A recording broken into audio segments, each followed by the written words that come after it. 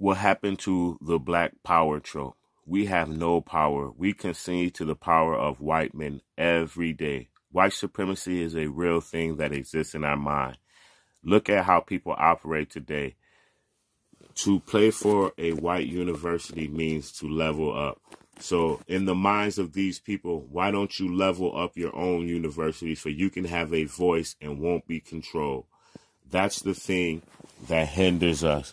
We always need a leader because we are taught this and we don't know how to sustain our own lives.